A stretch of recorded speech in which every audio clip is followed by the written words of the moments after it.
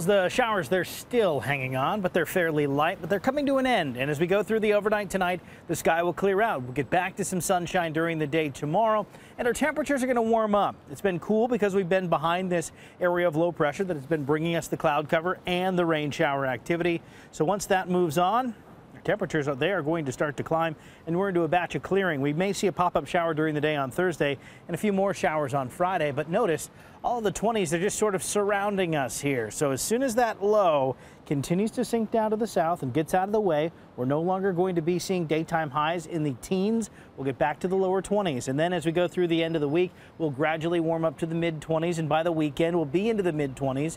And by the end of the weekend, we're talking about some summertime temperatures starting to arrive for us. So let's take a look at what's going on with your future weather makers. That low, again, still sinking down toward the south. Here comes your ridge of high pressure. That'll clear the sky. That will bring us the sunshine during the day tomorrow. But we're still technically on the cooler side of it, even though our temperatures are going to be warming up because we have been under this cloud cover.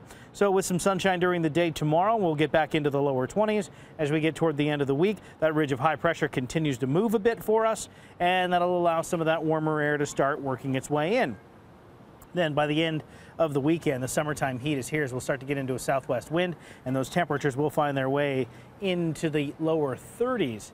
Thursday, we could see a little bit of lake breeze showers because that ridge of high pressure is not parked right on top of us.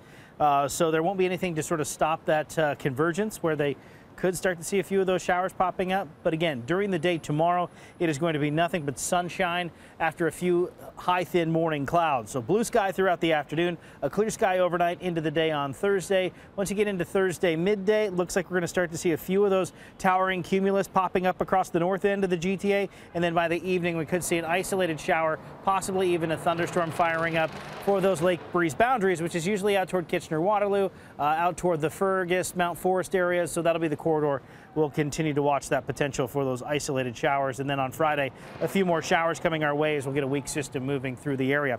Temperatures will be near 13 degrees this evening, 9 degrees to start the day, 19 by midday with sunshine and a light wind. And then into the afternoon, wind shifts to the south.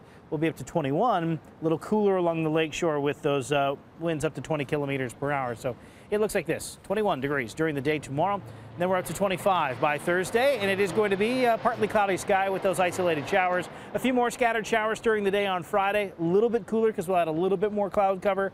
So 24 degrees expected, and then 25 on Saturday. Morning cloud, afternoon sunshine, looking great. Sunday we're into the 30s, and it's going to feel like 37 or so. 36 to 37 is what we're looking at humidex value-wise as we go through a good chunk of the first part of next week. We may see a few spots hit that 40 humidex mark, with some instant summer starting to arrive.